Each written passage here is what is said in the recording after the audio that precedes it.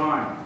Thank you, Bishop, for being with us today here on this special day for the chapel in the Archdiocese.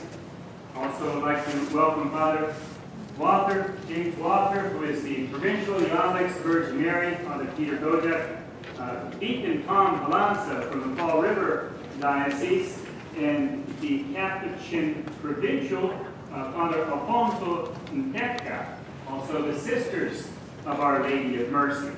Today we celebrate the public veneration of the Marian Saints of Mercy, St. Pope John Paul, St. Faustina, and St. Maximilian Kolbe. Today these saints, their relics are being installed here at the St. Francis Chapel to further the chapel's mission of mercy here in the Archdiocese of Boston.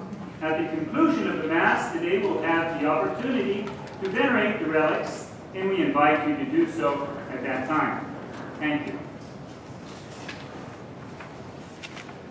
Thank you, Father. So nice to be with all of you. I bring the greetings of Father Sean and you that you can be with you for our funeral of the Pope priesthood. As we come before the Lord this day, we come in a spirit of thanksgiving. Thanksgiving to God for his many blessings, his many gifts, especially those through the intercession of the saints we honor today, the Marian Saints of Mercy.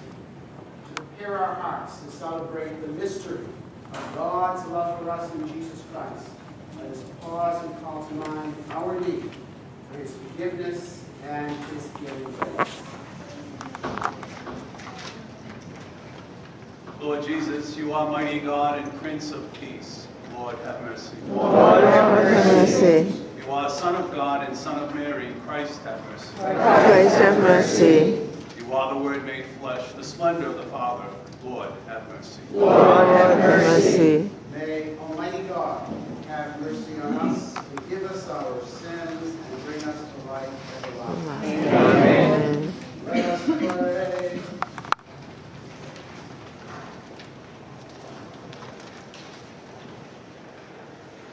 O God, whose mercy is without measure, through the prayers of the Blessed Virgin Mary, Mother of Mercy, grant that we may know your loving kindness on earth, and come at last to the glory of heaven, through our Lord Jesus Christ, your Son, who lives and reigns with you in the unity of the Holy Spirit, one God forever and ever.